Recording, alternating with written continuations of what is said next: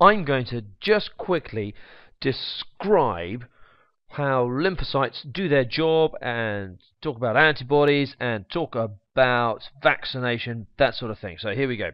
We're going to start off here with a drawing of a bacterium. It's a pretty simple drawing of a bacterium, and on the surface of this bacterium are going to be little proteins, and there are little proteins on the surface of every cell. They could be glycoproteins, but we'll call them proteins for the sake of it. Now, these proteins can be recognized by a phagocyte. And here comes our phagocyte here. Here it comes along with its lobed nucleus there, and there we go. So there's its lobed nucleus, and it is engulfing this bacterium. And what do we end up with? Well, we end up with our phagocyte, and inside a little mini vacuole, we've got our bacterium here, and it's recognized this bacterium is foreign. It's taken it in, and now what it'll do is it will digest this bacterium here. It's curtains for this bacterium, and it will get digested in there. So what does our phagocyte, let's write phagocyte here, then do? Well, it takes these antigens here, and it puts them on its surface. It's quite clever. It grabs hold of them, it doesn't break them down totally, and it puts them onto its cell surface membrane, like this. And it moves and finds a lymphocyte with a matching cell surface receptor like this. So this clearly can fit into there. This antigen from this bacterium here is going to lock into this lymphocyte here. Let's just draw our lymphocyte's very large nucleus. There it is. There we go. So our lymphocyte here, we will find a lymphocyte specific for this antigen here, and actually our phagocyte, whose nucleus I have not drawn. I do apologize, Mr. Phagocyte, or Mrs. Phagocyte. It could be. No, phagocytes don't have a gender. What am I talking about? This phagocyte here will go around looking for various lymphocytes. Looking for the lymphocyte which is going to match up with this one here, and he will. It's like finding a spy. He will say, "Do you recognize this antigen?" I don't know why it would have a Russian accent. I don't know. I don't even know that that is a proper Russian accent. Apologies to you if you do have a proper Russian accent. And it will find the lymphocyte which will match up to this antigen. And that will switch on this lymphocyte here. And then this lymphocyte will start kicking out, will start producing loads of molecules called antibodies. And the antibodies are kind of Y-shaped molecules, and they are very, very specific. They will match just one specific antigen. And so these now come along, and let's get rid of a few of these other drawings here. Let's do that. Here we go. Eraser, get rid of you. We no longer need you, Mr. Phagocytes, Mr. Macrophage Phagocytes. Let's get rid of you. There we go. So our antigens, they are coming along here now, and what they are going to do is to bind onto the antibodies are coming along here, and they're going to bind onto the antigens on the surface of this bacterium here. And as they do that, they might do one of two things. Well, they might cause it to burst, but actually what they will do is they'll cause it also to clump to other bacteria, because there are going to be other bacteria around here who have also got this antigen on their surface. Oh, if I can draw it. There we go. There is another bacterium, very poorly drawn, with another antigen on its surface. It's going to have another one there, and here we go. This antibody here is binding to another antibody, and that is binding to another bacterium. And what we're having now is we're having these bacteria starting to have to clump together. They clump up like that, and that makes it really easy for big Mr. or Mrs. Okay, Mr. or Mrs. phagocyte to come along. There's its lobed nucleus again, and engulf this lot. Great. So it makes it, the lymphocyte, because of all these antibodies it's making, these antibodies, is making it really easy for the phagocyte here. That's great, of course. Now, what else will this lymphocyte do? Let's have a think.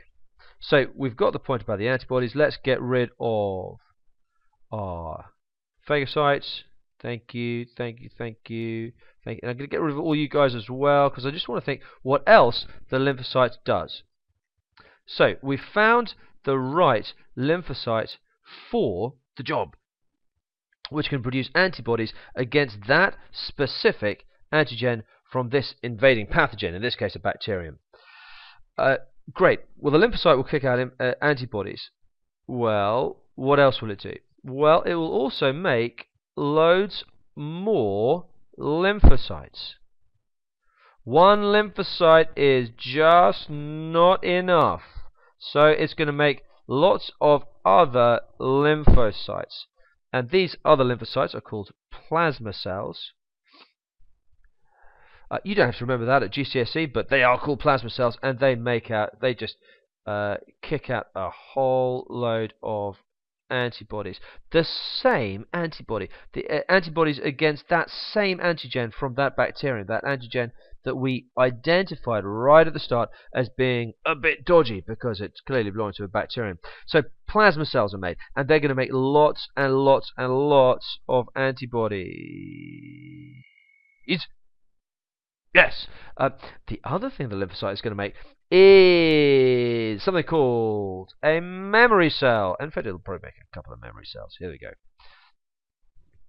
They are memory cells.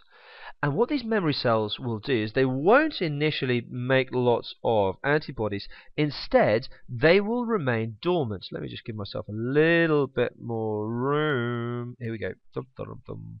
Apologies for the singing. There we go. Never mind. Never mind.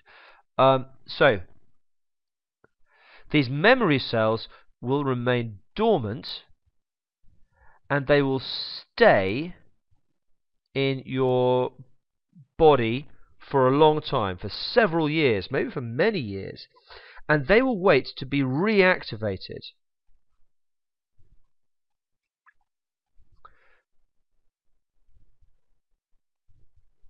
And they will be reactivated when they next meet this antigen. So here comes our bacterium again. It's a little bit later, and we've suddenly found the same antigen, and now that will be presented to these memory cells who will go, ha, ha, ha, ha, ha, ha, ha, ha, ha, ha, I recognize you, I remember this, and now I'm just going to, well, what am I going to do? I'm going to turn myself into loads of plasma cells and some more memory cells. So very quickly now, once we have all these memory cells, very quickly we can respond to this bacterium next time round. Because our memory cells are there already, they can make loads of plasma cells, which will make loads of antibodies, and also will make more memory cells, and next time you meet this antigen here, the response will be even faster. And therefore, by the time you've met this the second time or the third time, you're not going to even notice you've met it. You'll barely have the chance to feel ill, because your memory cells will be onto it so quickly that you just won't feel that you've had an infection. And in that case, you are said to have become immune. You have immunity to this pathogen here with this particular antigen. That's how we get immunity. How can we use this for vaccinations? Okay, well, let's do a little bit of erasing, shall we? Pointer options, eraser. Right, let's get rid of these. Let's get rid of a bit of this. Here we go. Come on, eraser. You're meant to be erasing stuff. There we go. That's better. How can we use this in vaccination? Come on, pointer. No, that's not what I wanted. though maybe it would have been a good idea in the first place. So, more erasing, more space please, thank you. What would happen if we got our bacterium here, okay, with its antigens on it? Now, if you just gave someone this bacterium, you're going to make them unwell, and no one really wants to feel unwell. So what you might do instead is one of two things. One, you kill it, and so you have a dead bacterium, but which still has these antigens on its surface. Now, because it's still got those antigens, it will still be recognized as foreign, and we're still going to get the whole response to it that we had before with the living one, except this time you're going to gain immunity without actually having to fight off a living pathogen. So you can have a dead pathogen, in this case a bacterium, but you have a dead pathogen. Great. Or what you can have is you can break it up. You can just chop it up into bits of its surface with the antigens on it. So directly inject the antigens into someone. And that can work. Or what you can have, as I said there are two options, there are three. You can have what is called a live attenuated pathogen. And that means, yeah, it's alive, but it's just not very good. So it can't really take over in the same way that a nasty pathogen can, but it's still got those antigens. In fact, it might be a really closely related bacterium or virus which gives you immunity, in the way that cowpox gave immunity to smallpox. Cowpox, which was a relatively benign infection caused by a virus, but that virus had really similar antigens to smallpox, which is a really nasty condition. But those who had had cowpox didn't get smallpox because the antigens on the surfaces of those pathogens were really, really similar. So, this is a mess, but I hope maybe in some way that has helped. Thank you.